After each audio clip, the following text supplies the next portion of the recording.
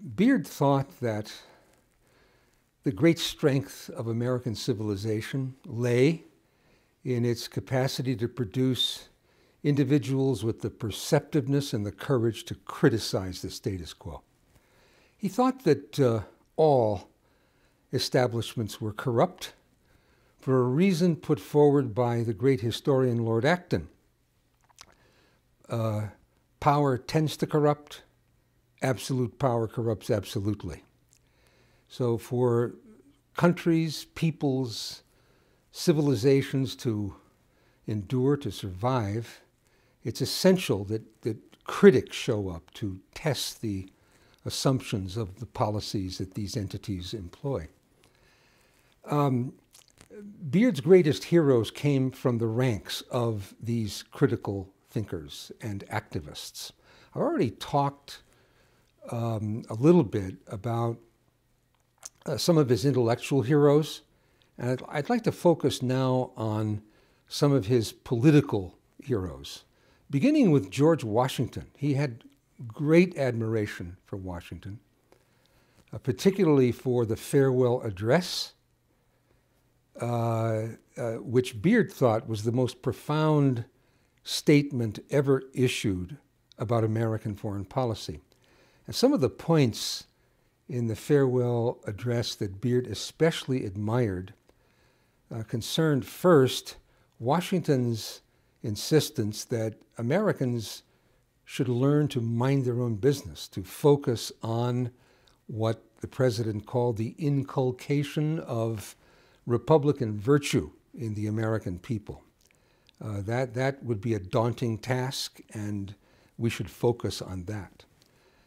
Beard also admired another point in the president's farewell address concerning the danger of large military establishments.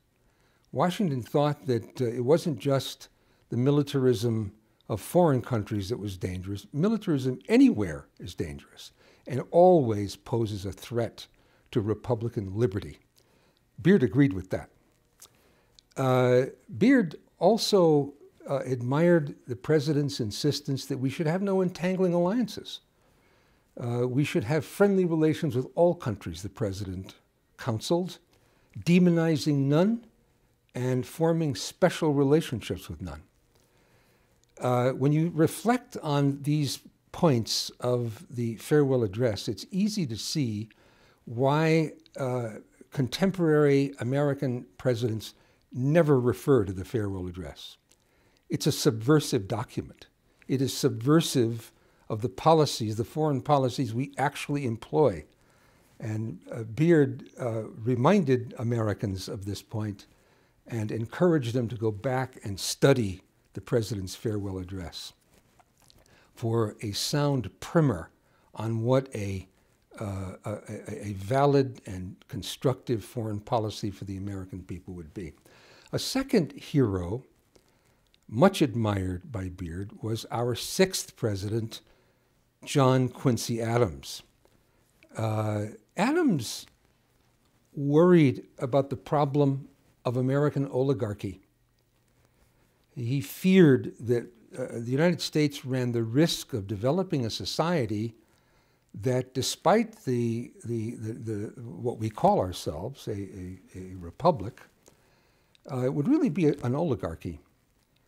And he developed what he called this American system idea. And the chief principle of that system was as follows. Adams said that the chief object of civil government should be the improvement of the parties of the social compact. The chief object of civil government should not be the protection of the money bags of the rich, which is what Adams thought was the system we were developing in this country. And Beard agreed with that and counseled his readers in book after book to go back to John Quincy Adams's American system idea for instruction on how to reform the polity of the United States. Adams thought that the wonderful patrimony of the United States, the great resources of the United States, should be used to develop the American people to benefit them. And he developed ideas about how education should be funded by the national patrimony, infrastructure reforms, and Beard was partial to all of that program that President John Quincy Adams advanced in the American system. A third figure, much praised by Beard, was our 31st president, Herbert Hoover.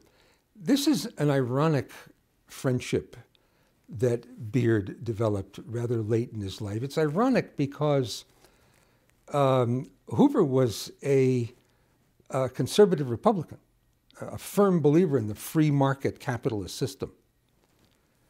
Beard, on the other hand, was a progressive liberal and to the left of the New Deal in his economic ideas about what the American people should be doing to distribute wealth among the people. In fact, Beard did vote for FDR in 1932 against Hoover, and they were political opponents through much of the decade of the 1930s. But toward the end of that decade, Beard began to develop an appreciation for Hoover's foreign policy ideas, and particularly the fact that Hoover subscribed to the farewell address. He thought that Americans should mind their own business, that Hoover also sought to limit the growth of the military budget in the United States in those years. He sought to promote peaceful relations with the Japanese in the Pacific. He was very mindful of the dangers out there in the Pacific that could explode in war, and held in check his very adventurous Secretary of State, Henry Stimson. Beard admired all that. He singled out Hoover as probably the last great president America would have. And he based that judgment toward the end of his life, after World War II. Beard died in 1948. But he based that judgment on what he considered to be the existential crisis of the United States, the greatest threat to American civilization and to the American people, he thought was the American empire. And Hoover was an anti-imperialist. He was an anti-militarist. He was the last American president who was an anti-imperialist and an anti-militarist. And Beard revered him for that. I would say many of his political heroes throughout the annals of the American Republic really belong to that category of admirers of, defenders of George Washington's farewell address principles. And Hoover was the last great American president to be in that category.